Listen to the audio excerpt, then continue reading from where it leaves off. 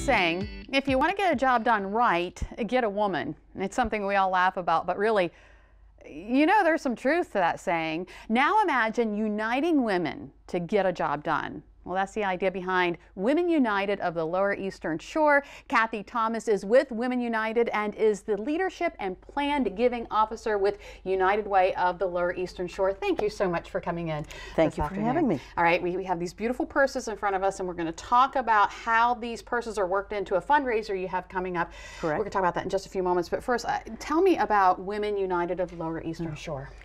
I could talk for hours. Uh-oh. Women United is an affinity group of United Way of the Lower Eastern Shore, and we actually launched last September. And the main purpose of our Women United is to support women and children in the 4 counties that United Way serves. We come together and we basically host hands-on volunteer opportunities for our donors and for volunteers. Okay, so we all know about the United Way and how that works. What sets Women United apart from the actual United Way?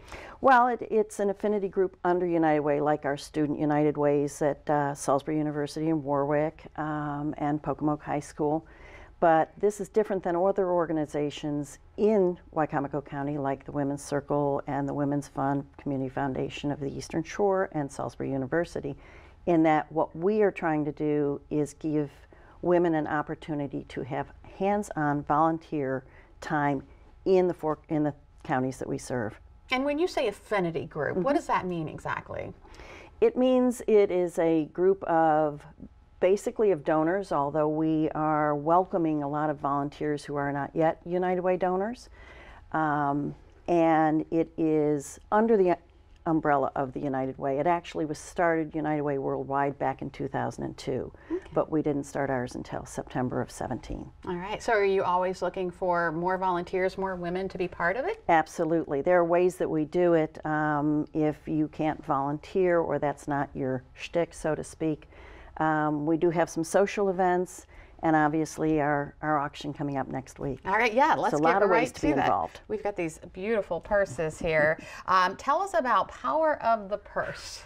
Power of the Purse just has taken on a life of its own. We will be hosting an event next Wednesday, March 14th, at the home of Tracy Ritter here in Salisbury.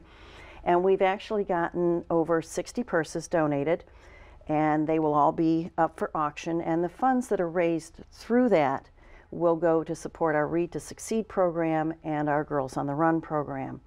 It's really exciting because purses range anywhere from $25 to about $500 in value, and we will have mobile bidding available as well. Oh. So if you can't make it, you can still bid on what you see. Yeah, so for example, if you would like this beautiful red Coach purse, you can bid on that. Okay, give us the when and where again.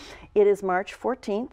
The address is 1101 Harbor Point Drive, and it runs from 6 to 8-ish.